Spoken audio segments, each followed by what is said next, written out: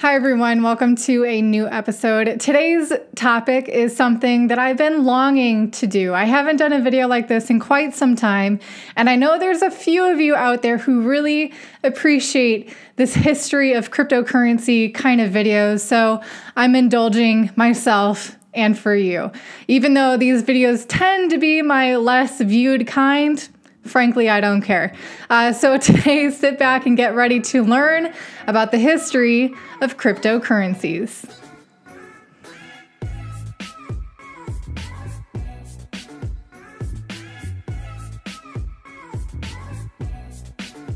Before I get into today's video, I have to do a shameless plug for my husband, Toby. He is in a documentary called Magnetic that has been released to Netflix as of today. It's a really beautiful film that features extreme sports and the athletes that perform them. Of course, Nazaré, Portugal is highlighted, as well as a number of other kind of extreme sports. Beautiful scenery, very well done documentary, and if you guys are into that, I highly recommend you check it out. Again, it's called Magnetic on Netflix. So you can't talk about the history of cryptocurrencies without mentioning the Cypherpunks. There's even someone I'm going to be talking about that predates the Cypherpunks, but before I get ahead of myself, for those of you who want an proper introduction to what the Cypherpunks are all about, what they represent, what is motivating them for what they are doing, look no further than the writing done by Eric Hughes in 1993 called A Cypherpunks Manifesto. Now, I say this because in it, Eric describes the necessity for both the freedom of speech, most importantly, and also the ability to have privacy in order to have an open society in a digital age. Of course, the latter enabling the former, meaning that the privacy is what ultimately allows you to have freedom of speech. Now, at the moment,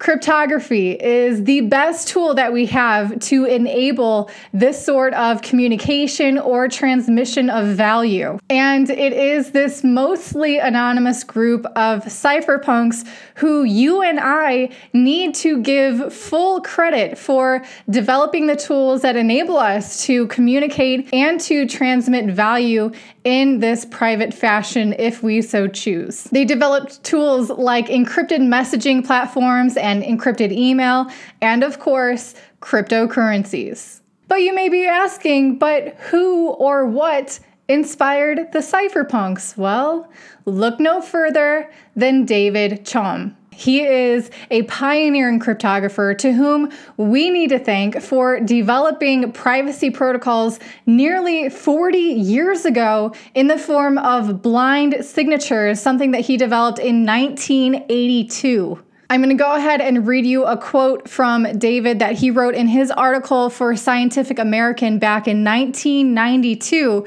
Now remember, this is a time where the internet really isn't a big thing yet at all. And this is the kind of foresight that both the Cypherpunks and of course David Chaum is exhibiting. Here's the quote. The choice between keeping information in the hands of individuals or of organizations is being made each time any government or business decides to automate another set of transactions. The shape of society in the next century may depend on which approach predominates. So if you take a look at this article that David wrote back in 1992, in addition to its reiteration in the Cypherpunks Manifesto by Eric Hughes in 1993, this whole concept of privacy and control of transactions is really apparent. It is something that the Cypherpunks have really tried their best to protect and to give us tools that gives us the option to protect our privacy online. Now, I'm talking about David Chaum today about cryptocurrencies because in 1994, 2 years after that article I just quoted, he released his version of a cryptocurrency called DigiCash. Now, despite partnerships with the likes of Deutsche Bank, ING, and Visa, and also having interest from the biggest web browser or web provider of the day, Netscape, and also Bill Gates of Microsoft, DigiCash just couldn't seem to strike the right deal to keep that momentum going, and it didn't quite find success. Maybe this is just an indication of it being too far ahead of its time. So we're going to keep it moving. Now we're going to look at a pretty famous and public cypherpunk, Nick Szabo. A lot of people think Nick is actually Satoshi Nakamoto, and I understand where they're coming from. A lot of different things have attributed to this assumption.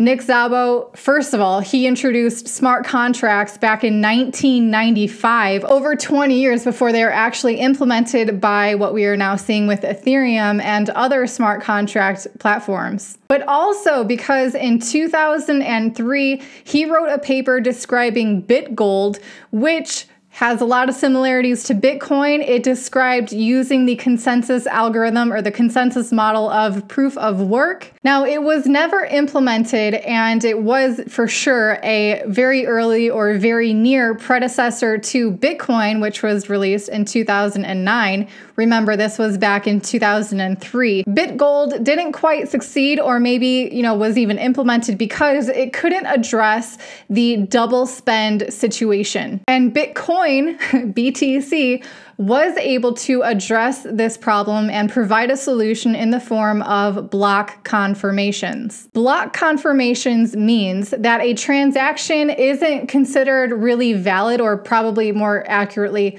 they aren't considered secure until a certain number of blocks have been confirmed on top of or after that block that the transaction is included in. Basically, the more block confirmations that a transaction has, the more difficult and expensive it is to undo those blocks in order to gain access to the block that has your transaction in it to ultimately allow you to double spend those coins. You pretty much have to have enough computing power to override the entire network to access your Bitcoin and be able to spend them again. It is very incredibly expensive, and it requires a whole lot of computing power, especially in today's day and age of Bitcoin. And furthermore, the second that happens, the network, all it has to do is consider that transaction null and void, and it was all for nothing. So as you can see, Bitcoin definitely effectively solves this double spend issue. So here is why Bitcoin works. It is, and how it is different than David Chaum's DigiCash, is that it runs on a decentralized network of nodes and miners that work to allow for peer-to-peer transactions that don't require a centralized third party to verify and certify transactions. The decentralized network is what does this. It's also known as Byzantine fault tolerant. You might hear that word or that phrase floating around there, and that is referring to the decentralized network of nodes that come to a consensus in a way that is unbiased. Because it is a public blockchain that is open source, this is what enables the Bitcoin network and any cryptocurrency network that follows those lines to enable for peer-to-peer, cross-border interaction with the network. That is what allows Bitcoin to cross borders and enable individuals to access financial freedom and easy digital transactions regardless of their ability or inability to obtain a bank account. It's very accurate to say that the necessity for private transactions online, which ultimately enables our freedom of speech and also our ability to transmit value in a private manner, in addition to the utter failings of the traditional financial system, is what led us down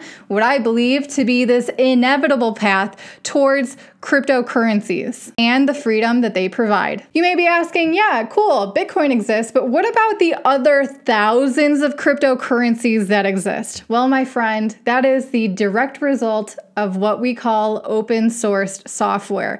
And the sheer volume of cryptocurrencies that exist, it says two things. It says first, obviously, that it proves that open source software inspires creativity, innovation, and invention. Being able to work off ideas from each other, being able to, analyze and find faults in the other platforms so that you might address it in your own, being able to collaborate with people across the world world towards a common goal is very powerful, and the open source philosophy, open source software is something that really facilitates this. But it also means there are a ton of scammers in this cryptocurrency space that are just trying to ride the wave of this new technology and gaining the benefit of it being so early on. And some are quite successful at masquerading around, and they are reaping the benefits. Not every cryptocurrency is created equal, and unfortunately, even decent projects that are honest, that are really trying to solve something, aren't guaranteed to survive in this space. Perhaps even more, unfortunately, there's probably a number of scams that will outlive those other more decent, honest projects. In my own way of contributing towards this cryptocurrency space is to provide videos like these that help you understand why this disruptive technology exists and why we should continue to pursue it in any way that we can. That's going to wrap it up for today's video. I hope that you enjoyed this. If you have, I appreciate it if you leave a like and hit subscribe if you haven't already to get more videos like this coming to you several times a week. Until then, I'll be seeing you guys on Monday as I go live with Toby at noon Eastern Time.